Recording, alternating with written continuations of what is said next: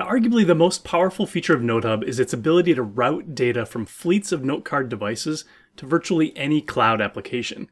Which cloud applications? Well, the big clouds of AWS, Azure, and Google Cloud are all supported. Services that expose a RESTful HTTP or HTTPS endpoint, including webhooks, are an option as well. This does include popular IoT platforms like DataCake, UbiDots, and Losant, among many others.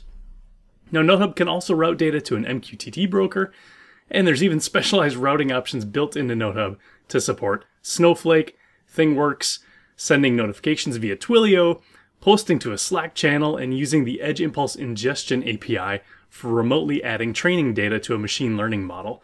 Whatever your cloud endpoint, Notehub has a routing solution for you. Now today, we're going to walk through the basics of routing our first data through Notehub. And later on, you can build on this by following a specific tutorial path and route data to a real cloud platform. Let's start by heading to webhook.site, which is a free service that will let us see the results of routing data out of Notehub. Copy the unique URL provided here, and let's head back to Notehub. In your Notehub project, navigate to the Route section, click to create a route, and choose the general HTTP/HTTPS request response route. Name the route whatever you like. I'll just call it webhook, and paste in the URL that we have from webhook.site. That's actually all we're going to set for now, so let's hit create route to save the route.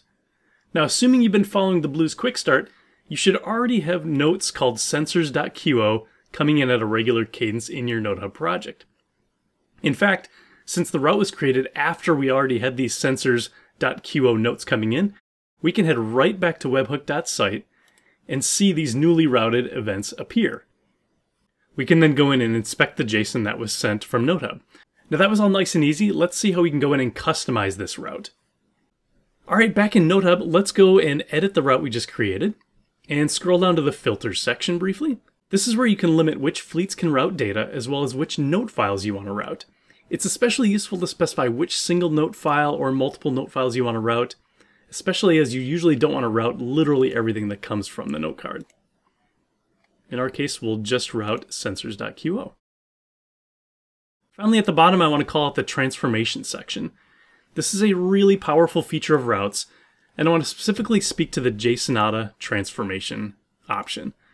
JSONata allows you to transform JSON on the fly, meaning you get JSON data from your note card, and you can use functions to perform calculations on data, add logic, combine data elements, remove extraneous data, really anything you want to do using the JSONata language. I recommend checking out this article on blues.dev to get the most out of using JSONata. So let's write a relatively simple JSONata expression by reducing what is sent to webhook.site to just the temperature and humidity data, along with the location of the cell tower that was used and a timestamp. I find the most useful place to start when building my JSONata expressions is with the JSONata exerciser at try.jsonata.org.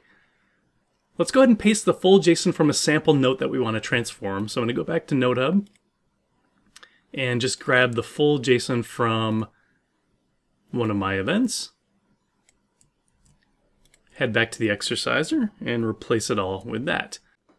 Now the expression I'm going to write, I've got it pre-coded already, and I'm going to paste it in here, and we can walk through what's actually happening here.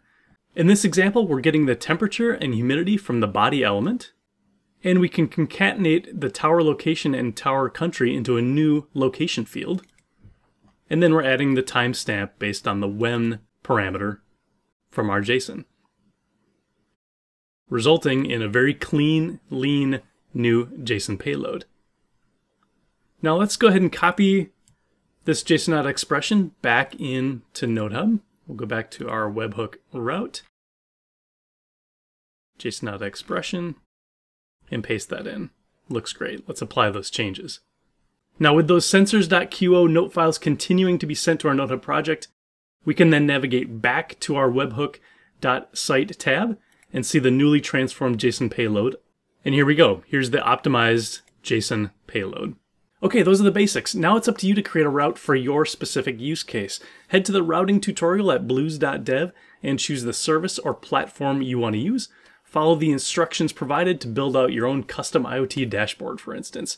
And if you run into any issues at all, Be sure to ask your questions on our community forum at discuss.blues.io. Thanks.